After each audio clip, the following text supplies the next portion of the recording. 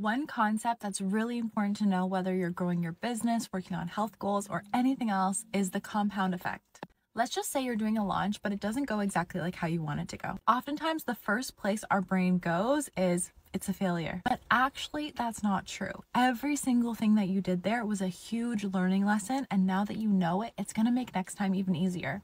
You might have learned how to make social media content, how to set up a website, how to set up a checkout, how to create a product. You might have learned all of the content and information that you share, especially if you're a coach. When you're posting and promoting, you're growing a social media community of people who know you, like you, trust you, and like the type of content that you put out. And so even if someone didn't sign up this time, they're now paying attention for the next time you launch. If you give up now, you give up all of the potential of your future launches. Rather than seeing the results that you didn't necessarily want as a failure, see it as you are just getting started with the compound effect. You might start like this, then it looks like this, then it looks like this, then it looks like this, and essentially it will snowball to something bigger and bigger. By having this kind of mindset, it'll stop you from giving up on yourself and your future and your potential too early. Follow me for more tips and advice on coaching and business.